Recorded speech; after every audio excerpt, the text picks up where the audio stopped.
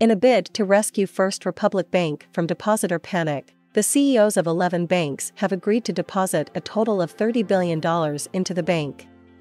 Jamie Dimon, the CEO of JPMorgan Chase & Company, was one of the first to agree to the plan after it was floated by Janet Yellen, the US Treasury Secretary. The hope is that the money will save First Republic, which caters to wealthy tech executives, from a widening crisis. In this video, we will discuss how these banks are stepping forward to rescue a troubled bank and why it matters.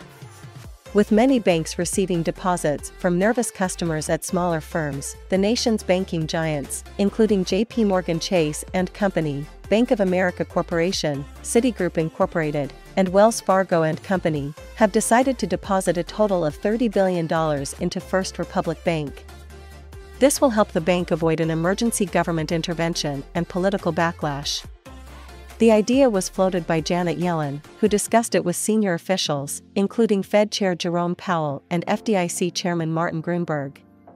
After 2 days of frantic phone calls, meetings, and some arm twisting, the CEOs of the 11 banks agreed to the plan, which will keep the money parked at First Republic for at least 120 days. This move will show that big banks are part of the solution to the banking crisis, and the Biden administration will have one less bank to worry about.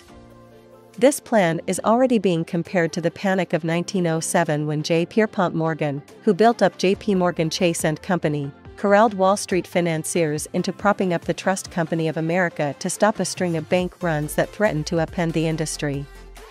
This is one reason strong banks stepped forward at that time, leading to the creation of the Federal Reserve. This move by banks shows the resilience of the banking system and their eagerness to pitch in. This kind of support is welcome and will help in restoring the confidence of banking customers.